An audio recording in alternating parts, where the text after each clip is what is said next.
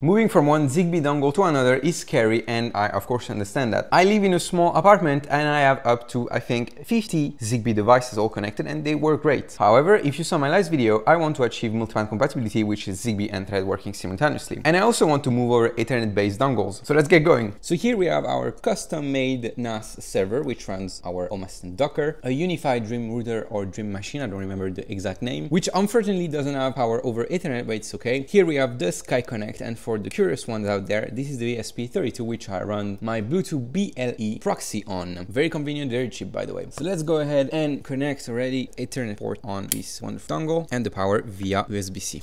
So here we are. Here are all of my devices that I'm hoping to not lose today. One of the biggest fears of user, and rightfully so, when migrating from one ZigBee adapter to another is having to repair all of their devices. Well, it so happened that ZigBee to MQTT has a nice documentation for that, listing every scenario so that you know if you have to repair or not. In my case, the SkyConnect and the Dongle Max are both based on Amber, and here it's written, when the serial adapter in the configuration diamond is ZStack or Amber and the serial adapter stays the same, repairing is not required. So technically, I wouldn't need to do almost anything. So let's go to the Dongle Max webpage here and give this bad boy a fixed IP address. Okay, so perfect, it's here. Let's go settings and fixed IP address, apply changes. Now, if I go back on the web administration interface on the Dongle Max and I go to ZigBee to MQTT and I click on TCP connection, I just need to change the IP address. So I'm not gonna put the DNS address here. I'm gonna go with the fixed IP address to make sure that everything works correctly. And by opening the configuration diamond of the ZigBee to MQTT software or directly on Home Assistant if it's as an add-on, just gonna replace the port here.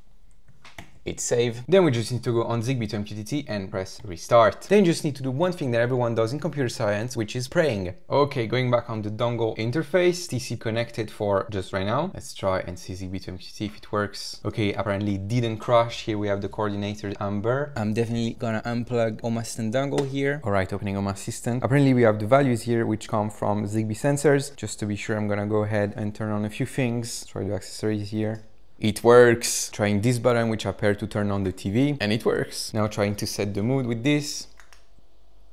Works great as well. So that's pretty amazing. So far it's a great success, no repairing required at all. And now we're going to move on and try to have both ZigBee and Thread at the same time. See you soon.